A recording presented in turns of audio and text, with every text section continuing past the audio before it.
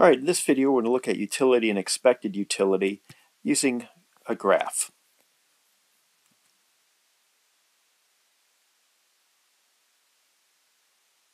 A med's utility as a function of wealth is displayed in the figure. A med faces a risky gamble. If a med wins the gamble, his wealth is. So if he wins the gamble, he's going to be up here getting utility of about $325, which corresponds to $160 of wealth. So if a med wins the gamble, his wealth is $160. If a med loses a gamble, his wealth will be $40, corresponding to a utility of $175.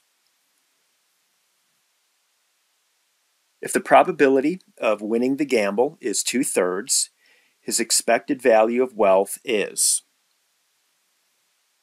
So 2/3 times 160, where the 160 is if he wins the gamble, so there's a 2/3 chance he'll win the gamble, get $160. On the other hand, there is a 1/3 chance that he will lose and have only $40.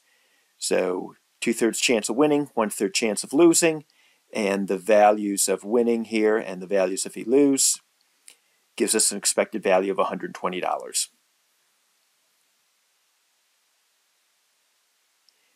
So we're going to graph and find the expected utility. So what we're going to do, we're going to take that $120 that we found in the last slide, and we're going to move it up to this chord, this expected utility chord, and come across, and we get a value of 275 for utility. So expected utility is 275. Graph and find the utility of the expected value. That is, how much utility would a med receive if his wealth was 120? So if a med had a guaranteed $120, we walk up to the utility function and we get utility of 300. So utility of the expected value here is 300. Is a med risk averse? Yes, the utility of the expected value, which is 300, is greater than the expected utility of 275. He prefers a guaranteed $120 to a risky gamble that has an expected value of $120. Okay, that's it.